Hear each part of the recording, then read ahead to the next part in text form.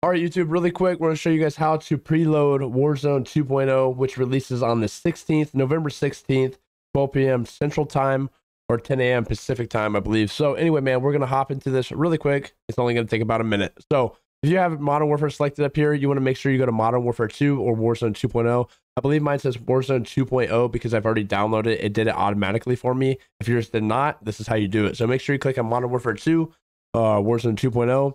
And if you have not done it, I believe it'll say pre-install right here where it says play for me.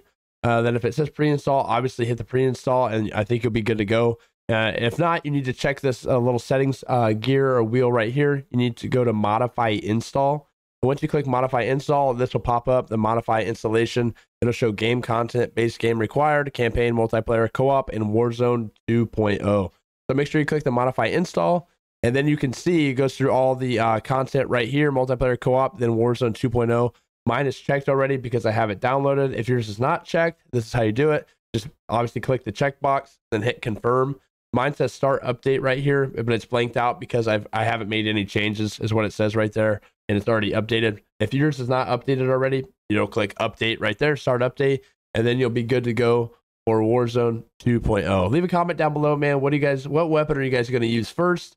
Or what's your favorite weapon right now in Modern Warfare 2? Or have you even played the game yet and you're just waiting for Warzone 2.0? Leave a comment down below, man. Smash a like for me. I'd greatly appreciate it. I'll see you guys in Warzone 2. Peace.